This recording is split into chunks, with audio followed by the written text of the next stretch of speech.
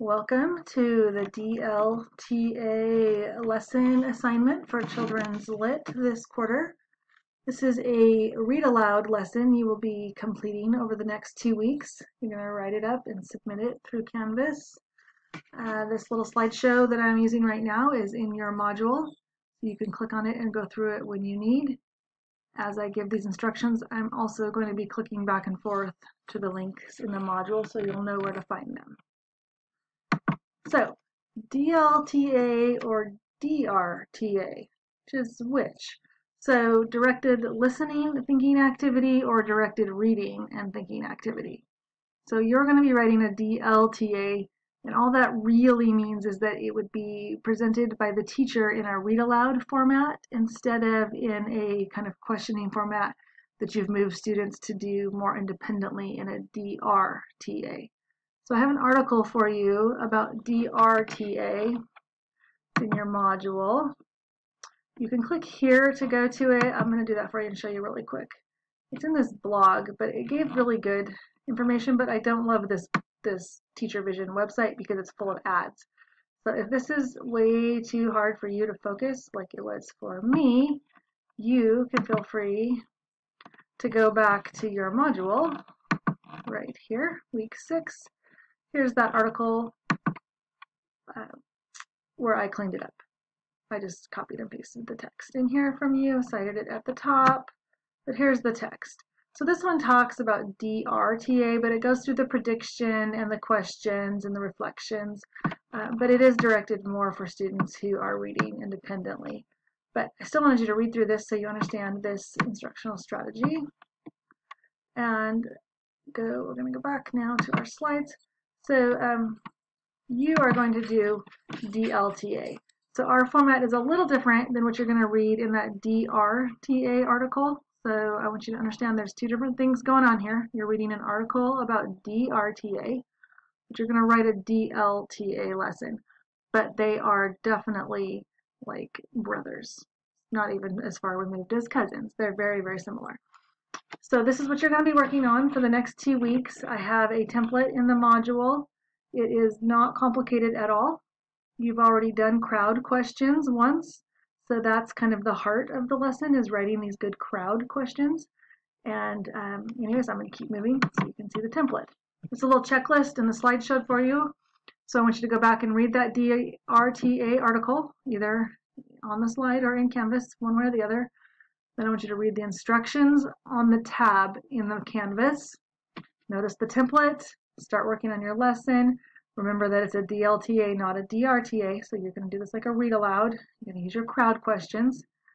You have 2 weeks to write this up, but please, please, please don't procrastinate. And then the slideshow reminds you that if you have further questions, come back to this video right here and get your questions addressed.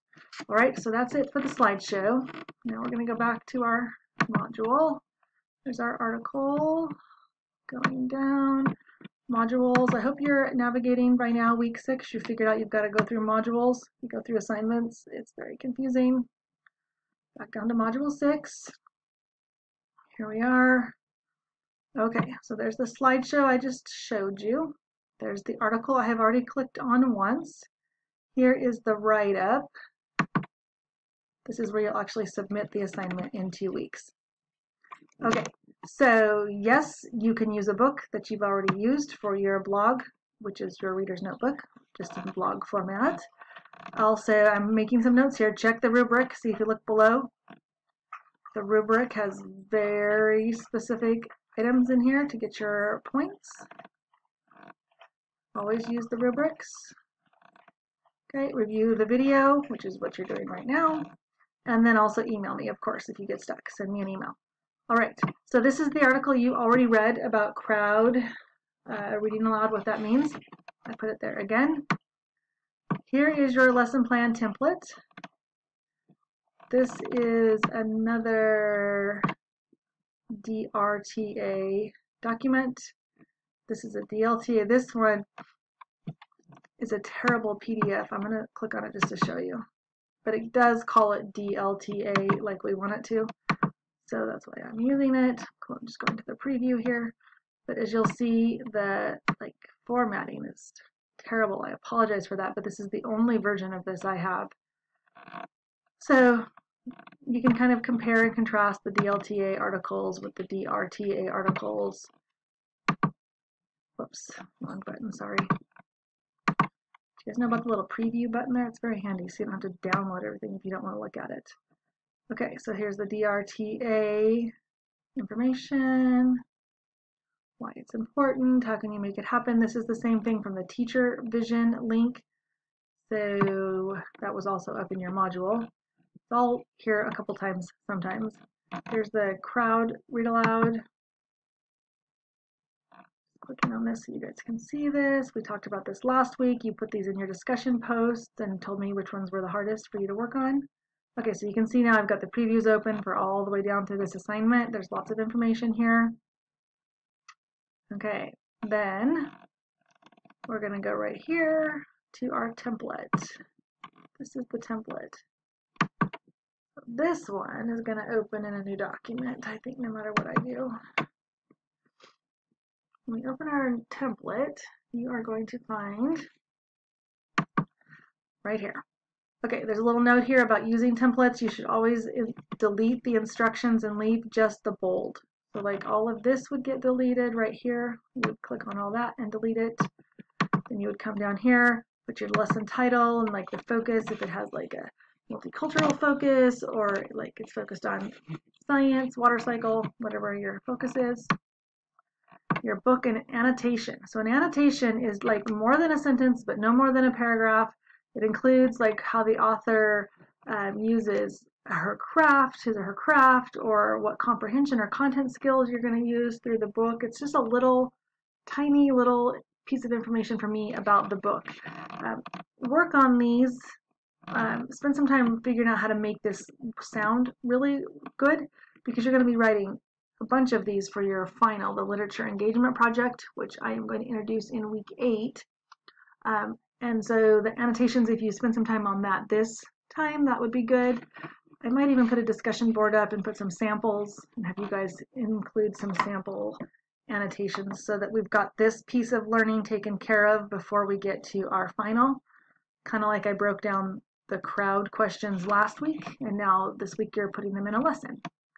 Kind of scaffolding some things for you here, trying to model some instruction that you would use with students, taking a big project and teaching little pieces, and then presenting the big project so it's not quite so daunting.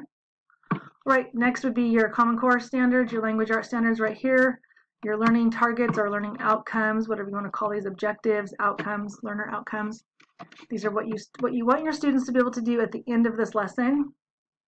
Okay, then there's a number 5, which is your like management. How am I going to get my kids to the read aloud area? Am I going to have one table at a time dismissed? Are we going to sit on the rainbow rug? I mean, give me some imaginary details about how you would have your students arranged for a read aloud lesson. That's 5 and 6. Okay, then number 7, planning for individual differences. So this is what's called context for learning. When you get to your Ed TPA, at the end of your program, you'll be doing lots of this.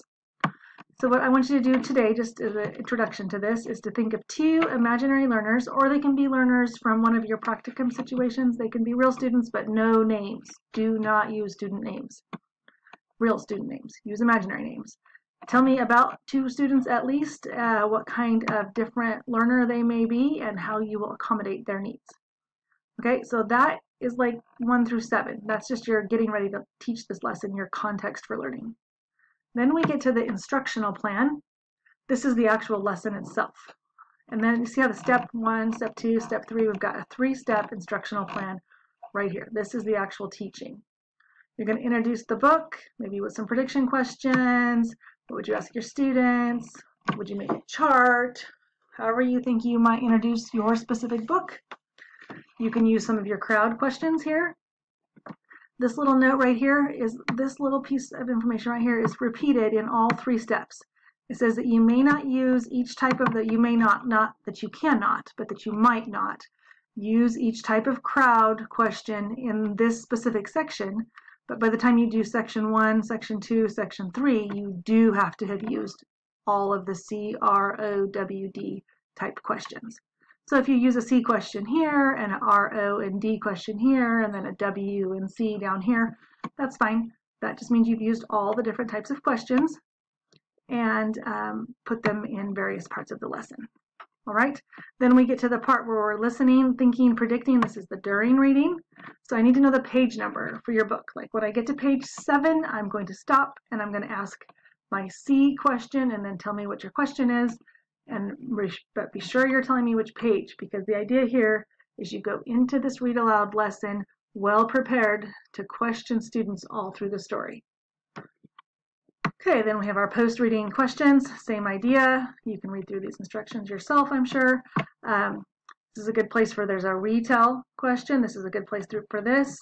You might even do your retell some way other than orally. I'm okay with that if you have a cute activity for your oral. Okay, then now we're down to number 9. We're out of our 3-step instruction plan. That was just number 8. That's our instruction. Leaving that, going into number 9 on this whole lesson is our assessment. So just some sort of informal, or we call that formative assessment, not summative. We're not trying to learn what they know from an entire unit of instruction. This is just from this particular lesson with one book. What can you give me a quick formative assessment to show learning? Okay, then right here, as you were writing, step 1, step 2, step 3, remember up here under number 8, there was a 3-step instructional plan. While you were going through that 3-step instructional plan, you were writing crowd questions. Come down here and put tally marks for each kind of question under each section of the instruction. So in the end, you can see how many you used and where they are. Are they in the introduction? Are they in the during reading? Are they in the post reading? That's what step 3 didn't get completed there. That should say post reading. So like maybe your recall questions are all over here. That is totally fine. Maybe you have 5 WH questions here, 0 here, and 1 there. That is fine also. The main thing is that you've used all these types of questions, all 5 types of questions, spread out through the 3 steps. And when I say 3 steps, what do I mean? I'm going to go back up here again. 3-step instructional plan. It's number 8 on the template. All right? This is where students get confused. They're like, wait, I don't know what to do. This is super confusing. It's not confusing at all if you just go slow and realize that numbers 1 through 7, I'm going to scroll slowly, 1 through 7, 1, 2, 3, 4, 5, 6, big gap there so you could draw a picture, I guess. Number 7, 1 through 7, that is your context for learning. It's what we call like the information about your lesson and about your class that tells the evaluator what we're going to see when we see the lesson. All right, so that's 1 through 7. That's your setup. You're setting it up for me. Then you get to number 8. We have our 3-step instructional plan. Step 1, step 2, step 3. This is what you will actually do if you were walking into a classroom and teaching this lesson. This is what the teacher says. This is what you think the students might say. Okay. You need to put in student responses. I forgot to say that the first time through. So you would say student says, student talk, like ST, student talk, or TT, teacher talk, or teacher says, TS, however you want to say that. But give me some sample answers you would expect to get from students and how you might reply to those answers from the students. Okay, that's your instructional plan. Again, I'm going through this again. Sorry for those of you that got it the first time, but I'm just trying to be thorough. Then we get down to number 9, which is our assessment. So what did our students do? Did they meet your objectives? This should match what you had up here. Your learning targets, you said that they can do something when you're done, you hope. This is your goal here. So how will you tell me from number 8 down here, or I'm sorry, number 9, whether they can or cannot do that? All right. So next is the chart where you kept track of your questions that you were making during step 1, 2, and 3. You type all this up, erase my instructions, so it just says the bold and then your information after it under each heading, and then you submit it into Canvas. Right, I hope this video was helpful. Come back and review it as often as you need as you try to understand how to walk through this DLTA lesson. As always, email me if you have questions, and good luck. Also, last little tip. The more interesting, fascinating, well-written book you choose, the better your lesson will go. Have a good evening, guys. Bye.